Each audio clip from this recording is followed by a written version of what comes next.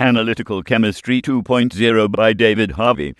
Chapter 2, Section 2F, Spreadsheets and Computational Software.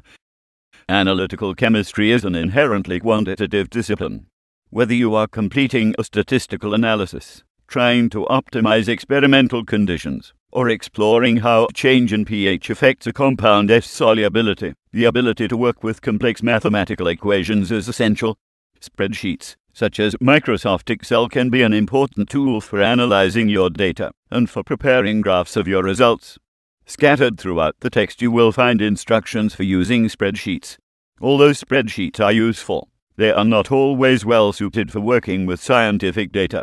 If you plan to pursue a career in chemistry, you may wish to familiarize yourself with a more sophisticated computational software package, such as the freely available open-source program that goes by the name R, or commercial programs such as Mathematica and MATLAB. You will find instructions for using R scattered throughout the text. Despite the power of spreadsheets and computational programs, don't forget that the most important software is that behind your eyes and between your ears. The ability to think intuitively about chemistry is a critically important skill. In many cases you will find it possible to determine if an analytical method is feasible, or to approximate the optimum conditions for an analytical method without resorting to complex calculations. Why spend time developing a complex spreadsheet or writing software code, when a back-of-the-envelope estimate will do the trick?